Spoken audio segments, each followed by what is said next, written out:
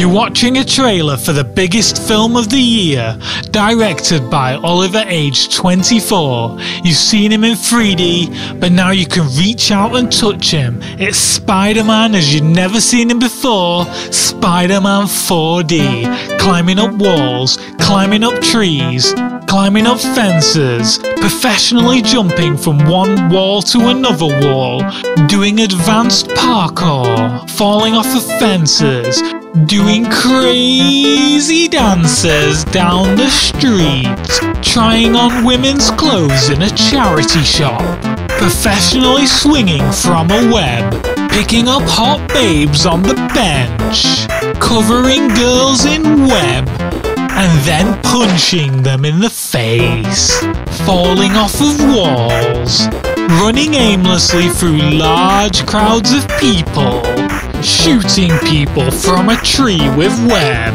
casually hiding like a professional and then jumping out at the last minute to scare criminals and do-badders, beautifully sitting by a pond until his spider sense tingles, walking forwards and walking backwards, pole dancing, posing for pictures, balancing on a post.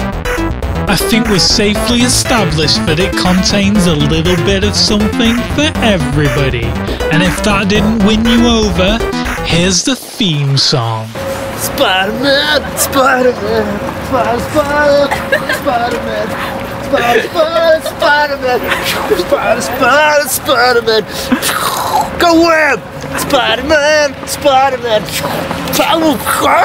Okay, I've got to tell you something. I am really sorry, but that wasn't actually the official trailer for the new Spider-Man 4D film.